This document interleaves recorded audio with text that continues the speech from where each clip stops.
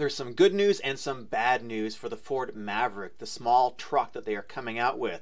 The good news is that they have a massive number of orders. The bad news is they won't sell one to you. My name is Eric and this is RevMatchTV, and I have one important thing to ask from you. If you like this kind of content, please consider subscribing. It really helps the channel stay alive. So here we are over at Ford.com. So when the Maverick debuted, the estimated MPG was 40 miles per gallon in the city. Now there are two different engines available on the Maverick. There is a hybrid, which is the default, the base engine that you can get. It's not the option.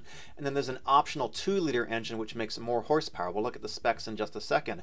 But here is the good news. So the EPA now estimates that the MPG in the city is going to be 42 miles per gallon. It's up 2 miles per gallon over what they originally estimated. And Ford is saying it is now America's most fuel-efficient hybrid truck. But the good news, let's talk about the good news first. It continues. So it's a 2.5-liter hybrid, and it has an estimated MPG combined of 37, 33 highway, and more than 500 miles of range on the tank. And what's really significant is that we are seeing a shift away from passenger cars right now. And actually this is a small truck. It's not super tiny by any means, but what's really interesting here is that Ford says that it gets better gas mileage than the 1.5-liter Honda Civic. Our team set out to redefine what a truck could be with the Maverick, and we've done that with an EPA estimate 42 MPG that beats out the 2022 Honda Civic 1.5-liter 4-cylinder automatic with the CVT. Now let's see if that's actually true. So let's cruise over here to the Honda Media website and we can check out the MPG, see if this is actually accurate. So there's 4 different trim levels here, and you get the 1.5-liter turbo in the top 2 trim levels. By the way, I just had a sample of the Civic sedan. I'm reviewing it. Actually, I reviewed it. I'm doing an edit right now. I'll have that up soon. So we can see that the EX gets 33 in the city, 42 highway, and 36 combined. So by my calculations, 42 is a lot higher than 33. So how many orders do they have on the Maverick? So if we go over to MustangTruckClub.com, they are stating, this is some reports actually that have been widely circulated. The new Maverick has 100,000 reservations with strong demand in California, Texas, and Florida. So far they've made about 1,300 of them. This is as of August, and the target production, or rather the production for the year to date, is about 1,700. So they got 100,000 reservations, so this thing is going to sell like hotcakes. So what exactly is the Ford Maverick? So if you've been hiding under a rock, it is Ford's newest pickup that they announced just recently, and it is in fact their smallest pickup. So Ford is going all in on pickup trucks.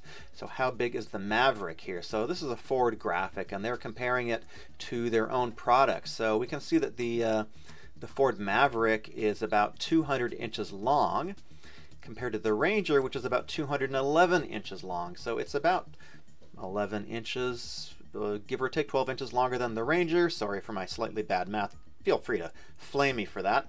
And then there's the F-150, which is 232 inches, let's call it. So it's about 32 inches bigger than the Maverick. So the Maverick is indeed a fairly compact pickup truck. And it is a 3/4 ton pickup truck. You can carry 1,500 pounds in the bed. We've been talking about saving money. We're talking about saving fuel on your potential Maverick that you might buy.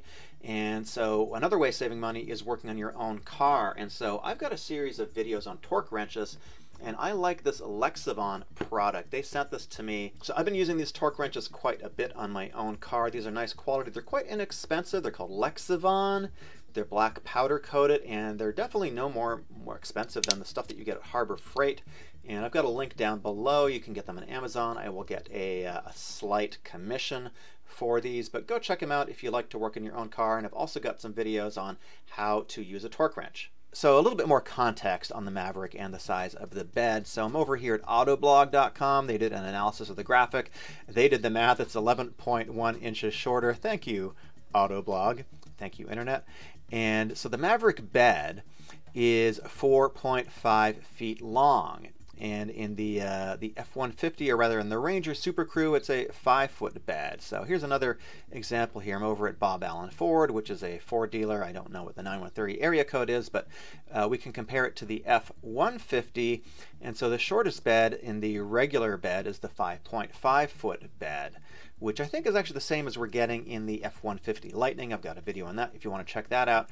So in the XL, for example, it goes from 5.5 to 6.5 to 8 feet long. So you can get various bed sizes. So compared to the F-150 is about a foot shorter than that in terms of the bed. This compact pickup truck market is actually really kind of heating up and is becoming a new segment as people move away from cars. The closest competitor right now I can really think of is another one too, which is the Honda Ridgeline, but here we are at the brand new Hyundai Santa Cruz for 2022. And now let's compare the MPG on that versus the Maverick we were just talking about that gets 42 city. So let's just scroll down here for the MPG. So this of course starts at, let's go over here to the left, let's get the cheapest version. It starts at $24,000 for the SE version, 23 combined, 21 city, 26 highway. So 21 city, do they have anything that does better than 21 city?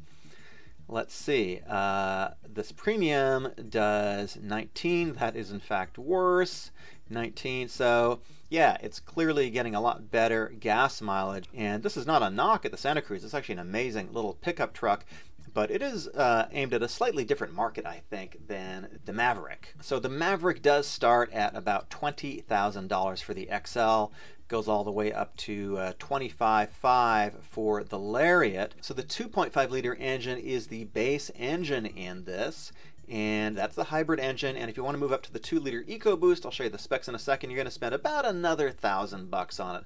I think it's the same way across the board here. The XLT, we're at $22,800, $22,300, and if we move up, it's $23,400, let's call it. So about $1,000 more. So this is built on the same platform as the Bronco Sport, which I did a review on. Check that out. I'll put that in the description down below. Really great off-road truck, by the way. I took it off-road, and it's very capable. So it's built in Mexico, in Hermosillo, Mexico. And that's actually the same assembly plant that builds the Mustang Mach-E.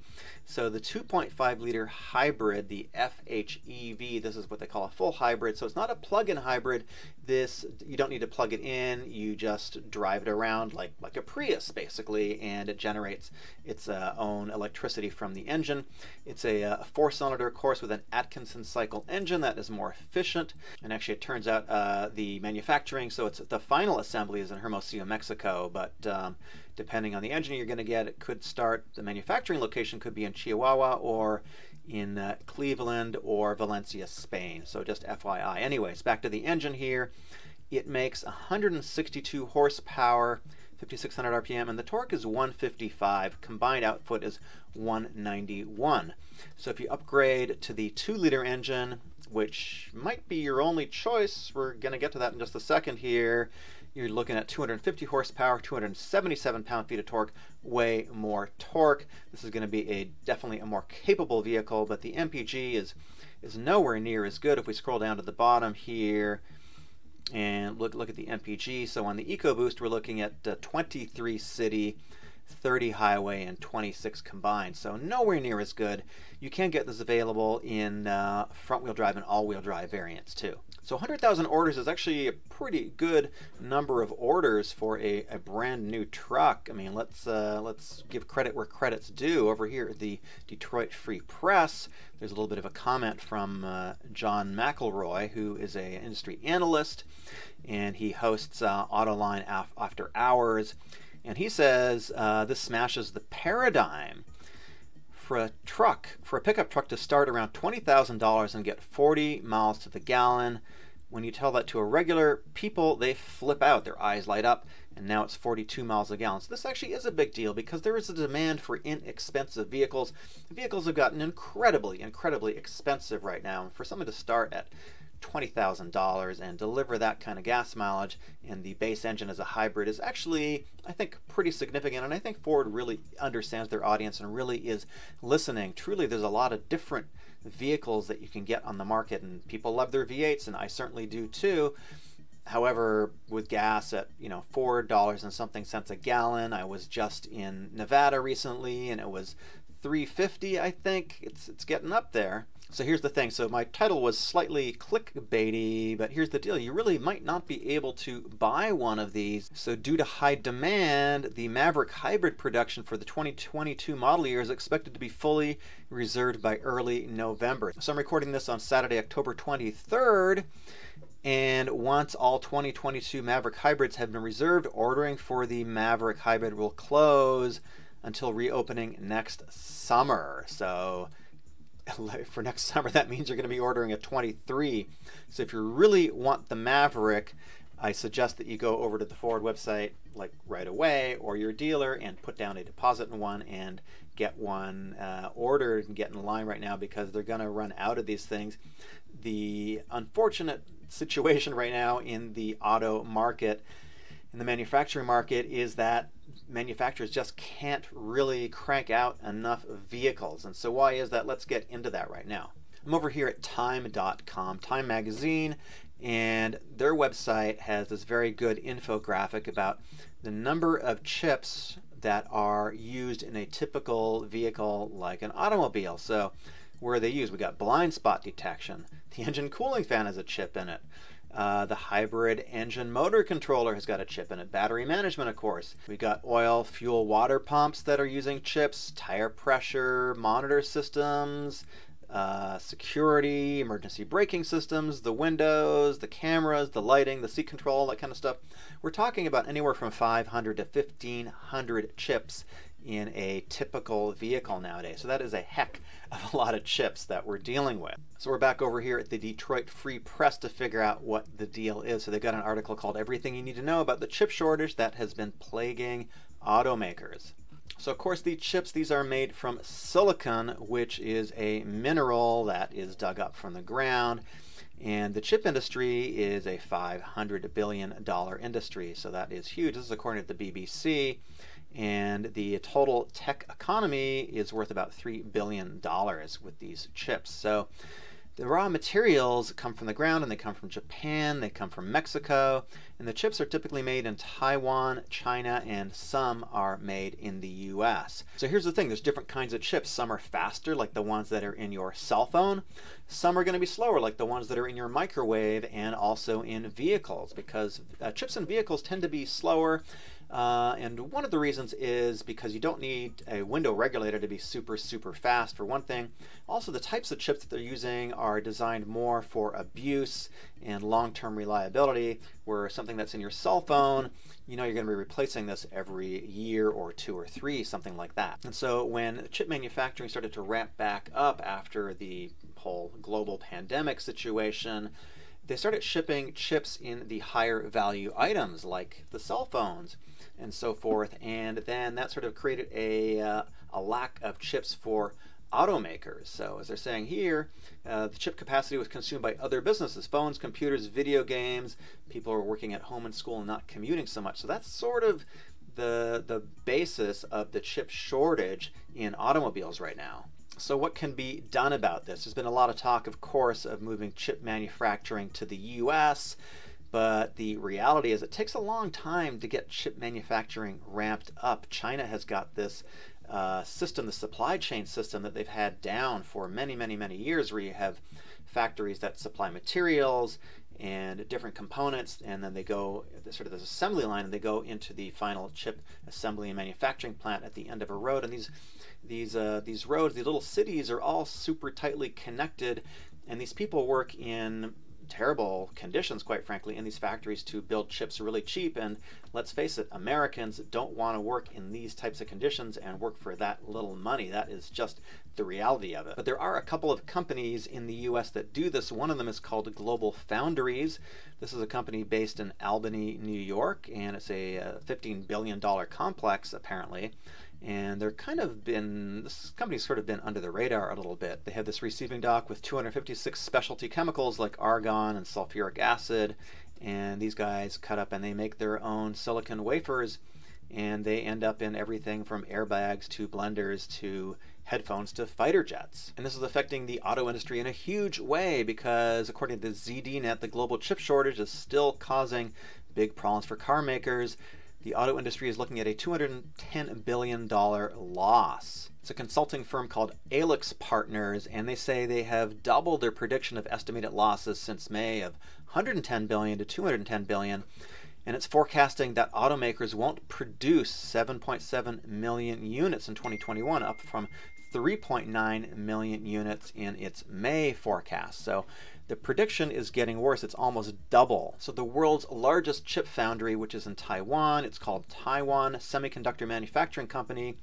They supply more chips than anybody else in the automotive industry, but the auto industry only makes up 3% of its revenue. Apple makes up 20%. And this American company, Global Foundries, their car chip production accounted for 10% of their business. And so Global Foundries is probably going to try to pivot. Maybe some of these other companies are going to try to pivot, but they're going to go where the money is. So what are auto manufacturers doing right now? This is the Detroit Free Press article again. And in the short term, they have been cutting productions of vehicles that are not as much in demand and are not as profitable as SUVs and pickups. So that's why we're seeing Ford putting a lot of effort into things like the F-150, into the Bronco Sport, into the Maverick. Pickups are what sell, certainly at Ford. And of course, companies have been parking vehicles and putting them on the sidelines until chips become available. Companies like General Motors are not including things like the auto stop start system in some of their vehicles, and some vehicles get built and they get parked and they just wait until the chips become available. Now, companies like Tesla, for example, have been a little bit more nimble, and they're able to reprogram their software to deal with a new chip that when it becomes available, and do that in a month. And that is more difficult for the legacy auto manufacturers, but still, even Tesla has taken out things like passenger side lumbar support. So it is a global, or rather an industry-wide problem right now, and that is really why it's very difficult to buy a Ford Maverick with the hybrid engine if you want one. I've got a poll running on my community feed, and let me know what your favorite auto manufacturer is. If you're interested in the F-150 Lightning, I've got a video on that right here. My name is Eric. See you soon.